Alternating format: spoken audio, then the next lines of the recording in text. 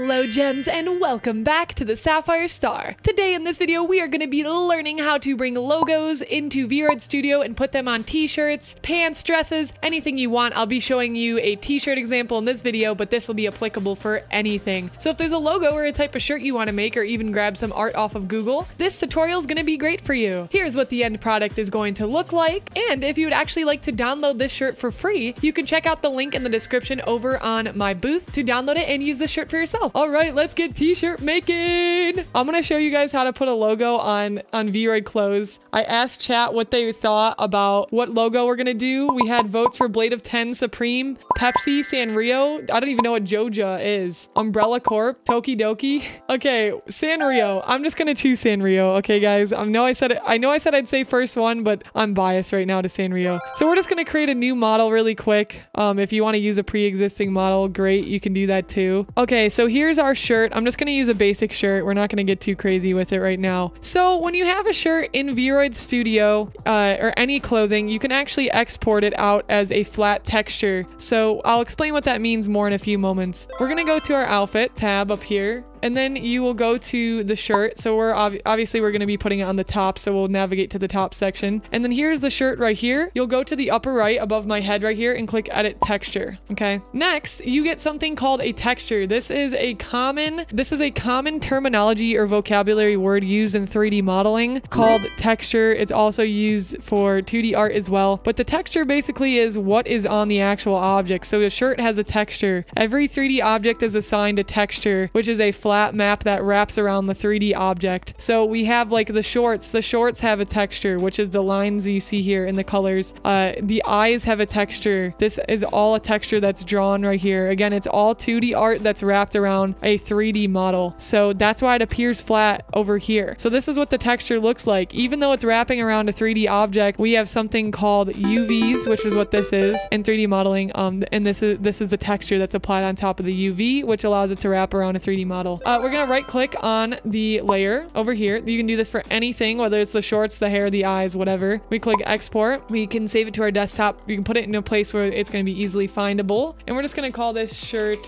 logo. So we exported that to our desktop. Next, you can choose an art program, any art program of your choosing that you like to use. Clip Studio, Paint, Photoshop, GIMP. Don't use GIMP. GIMP is terrible. And so once you have that, all I'm going to do is go up to File and click Open. And then I'm going to click on my computer and just grab the direct file, the direct texture. You don't need to do new file. Try to open the texture directly so you can keep the same dimensions. Because if you create a new file and you don't have the same dimensions, that's going to cause problems for the texture. So now we have a flat layout here in Photoshop. So next we're going to grab a Sanrio logo. Then I'm going to go Google. Okay. We have Sanrio.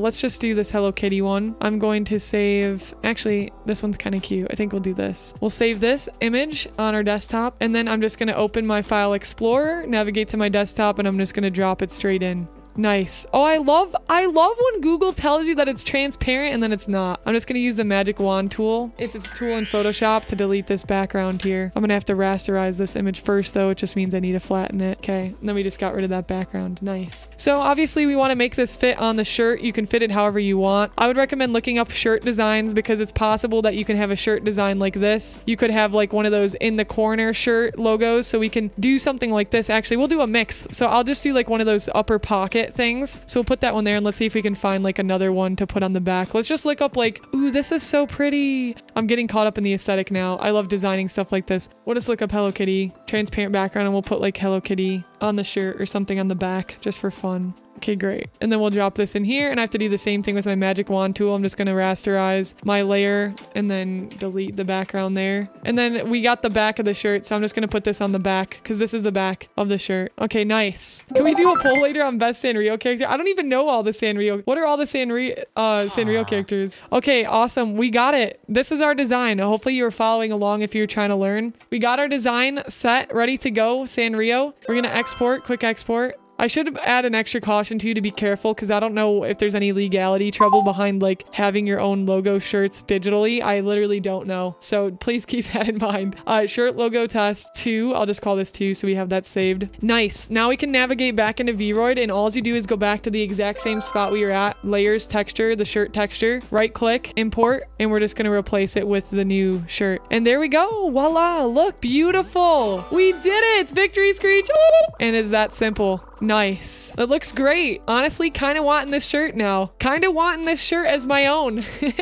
And yeah, again, you can do that with anything. So like if we wanted to edit the bottom texture, you just go to the bottom and you'd export this texture and then import it back in when you get the new ones. So now also when we exit out with the new VRoid Studio, it knows that we created new top, so we can save this as a new item. So now we have the Sanrio shirt saved. I can put it on any model I want. So if I go like back to my models, back to model selection, and I open this version of Saya, even though this is one we are working on. Outfit, tops. You can go to custom. And look, our shirt is right there. Yo! We didn't even have to remake it. It's saved with the new view. You can put it on any model. We have it saved. Fantastic. So if you have multiple models and you want to make like a custom thing, you can put it on any model. Isn't that epic? Congratulations. You have made your very own shirt and texture. If you're interested in making your very own eye texture, I also have a tutorial for that and you can go over and watch that one next. Very similar process and you're going to get beautiful eyes. It's not like your eyes are beautiful or anything. But Baka, I'll see you next time in the Sapphire Star. Bye!